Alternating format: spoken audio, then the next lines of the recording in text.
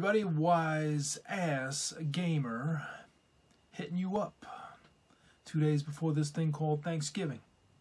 So what's going on? How you doing? So before I get started, I want to address something really quick. To the 5 jackasses who down-thumbed a couple of videos I made ago of me admiring a train station. Listen, I get it. It was a spur of the moment video, but that elicited so much anger that you down-thumbed it. I don't know. Don't you have something better to do with your time that you need to down-thumb a video? Not me saying something you disagree with. Not you saying something harsh and, denigrating or whatever. Admiring a train station. Anyway, I digress. So, conservatives, Republicans, those on the right. Let's talk. As mature adults. I know you're capable of that. We can talk as mature adults, can we not? Let's try this. I'm a progressive, or a liberal, or a Democrat, or a social justice warrior, or whatever you like to use as a pejorative. I'm fine with that. Go do your worst. Let's talk. Let's talk about the recent election. Yeah, this past election. The one that was decided on that following Saturday. The one to this day you're kicking and screaming and throwing temper tantrums. Listen, in the days following Election Day in 2016, I wasn't happy either. But how many times do I have to drive down, Sunrise Highway in Belmore, New York, or Merrick, New York, and see a Klan rally? I'm sorry, Trump rally. I'm sorry, that was out of order. I want to keep this conversation civil. I digress. Let's talk about racism and bigotry. I said this before, and I'll say it again. No matter where you are on the political spectrum, nobody has a monopoly on this thing called racism and bigotry. Yes, those of us on the left are just as capable of being bigoted and racist as those on the right. So I know that not all of you are racist, or sexist, or homophobic, or Christian dominionists. Okay, I know. Isn't it unfair that you're always assumed that that's what you are?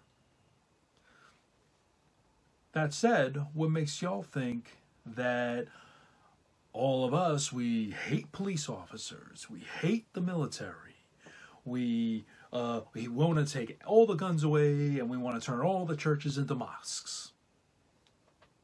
Isn't that how it goes? In terms of guns, I don't care if you own a gun. If you want to own a gun, fine. You want to own a couple of guns, that's fine.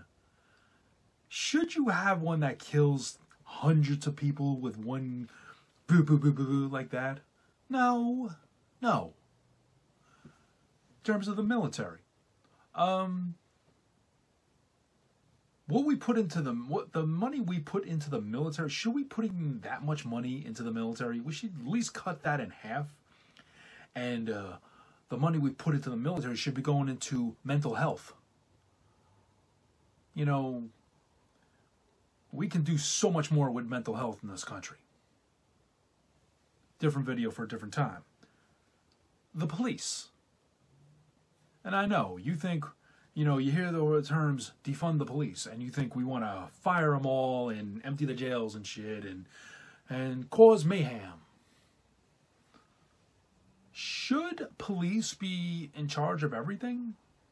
Should shoot first and ask questions later be that whole thing? Or should there be more training for, de-escalation? I don't know. I want to see more of that. More de-escalation. And another thing. it's not impossible to create a world where nobody has to commit a crime in the first place.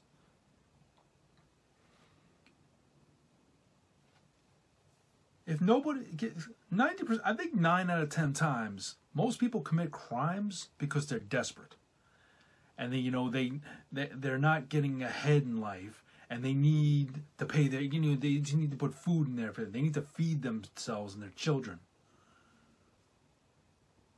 You take away that need, okay, and then crime rate drop. And in terms of police using their guns, how about I want police shootings to be extremely rare? You know, I want it to be so rare that when it does happen, I'm literally shocked. You know, lately it's just like, what else is new? But I'm literally shocked. Oh, there was a police shooting? What happened? Assailant came at that cop with an axe.